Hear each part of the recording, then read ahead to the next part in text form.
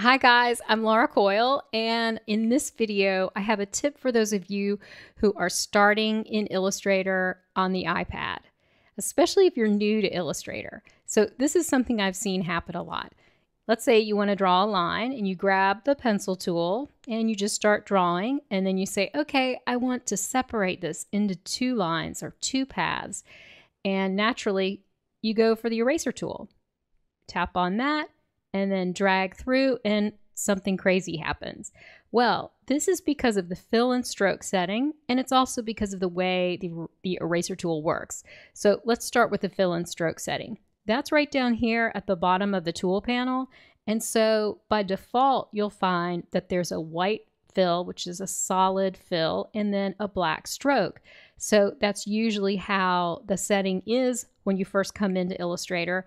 And we can see it's sort of created a shape here that when I use the eraser tool, I'm just erasing into that shape like that. So the first thing that we want to do is change this setting. Let me go ahead and delete this path here. And then I'm going to change the fill and stroke setting to a fill of none by tapping on the icon with the red slash in it.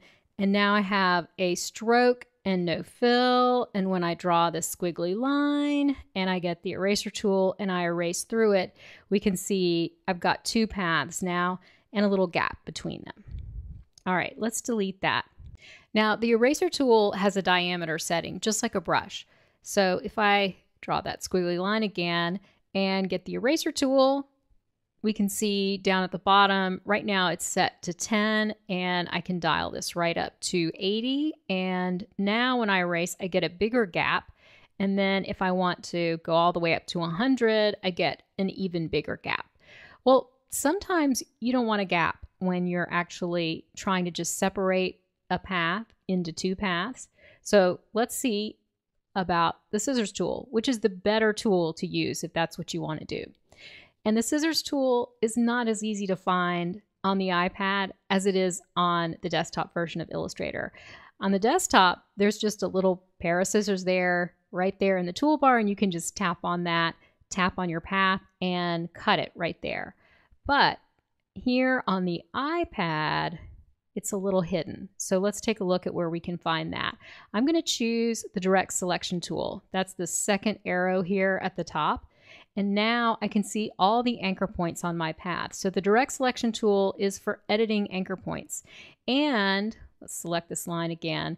We can see that blue anchor points are selected and white anchor points are deselected. So when you know where you want to cut your path, you just tap on that anchor point.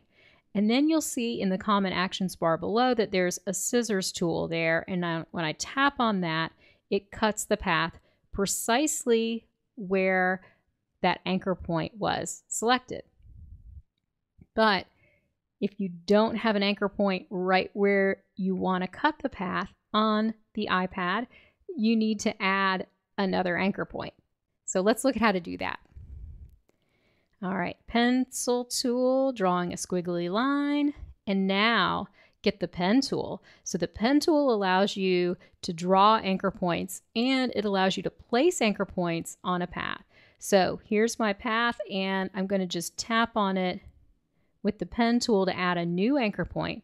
Then I can switch to the direct selection tool, and that anchor point is still selected, and then I can tap on that scissors. And I've cut the path precisely right where I wanted to. So I hope this video has been helpful and that you'll subscribe to my YouTube channel for more about Illustrator on the iPad and Illustrator on the desktop. My name is Laura Coyle, and my website is at lauracoylecreative.com. There you can find out about the courses I teach, and also you can sign up for my email list where I'll send you monthly tips on Adobe Illustrator and other Creative Cloud topics. Thank you for watching.